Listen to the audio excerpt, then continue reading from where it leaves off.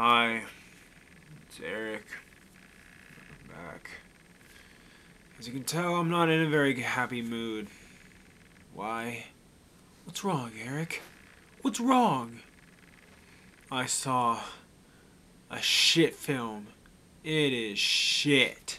Shit, shit, shit, shit, shit. My God, this movie was horrible. You're all going to be asking, Eric, what was it? What is this horrible movie that you speak of? You wanna know what it is? A movie so horrible that words cannot describe how shitty it is. It's so bad. So bad.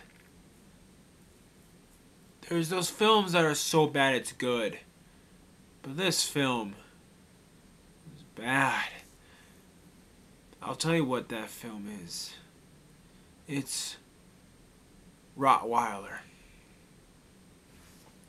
It's a 2004 horror movie about a killer robot dog. So basically it's like Cujo meets the Terminator.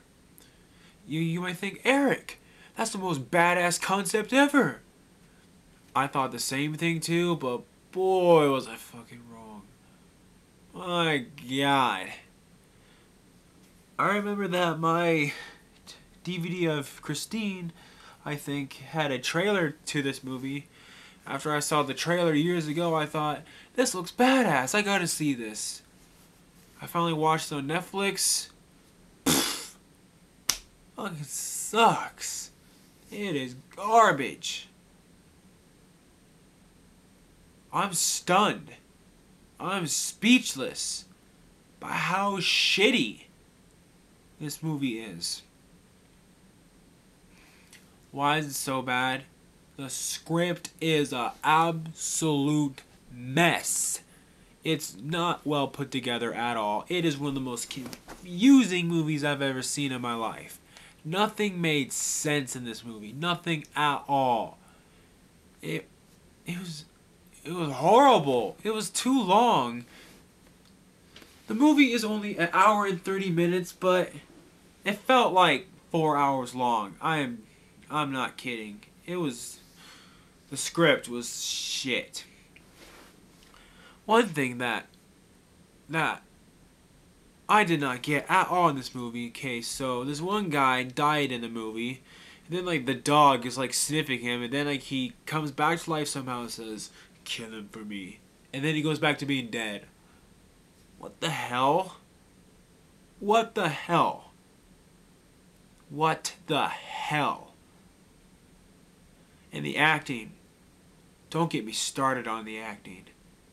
The acting in this makes all the other shitty horror movies I've seen look like masterpieces. The acting is horrible. The special effects are horrible. I'm not going to be surprised if this film was on Sci-Fi Channel. This qualifies for being on the Sci-Fi Channel because it's such a piece of shit. Mainly because of the special effects are just absolute shit. I mean, really. I've seen better special effects from a 2-year-old.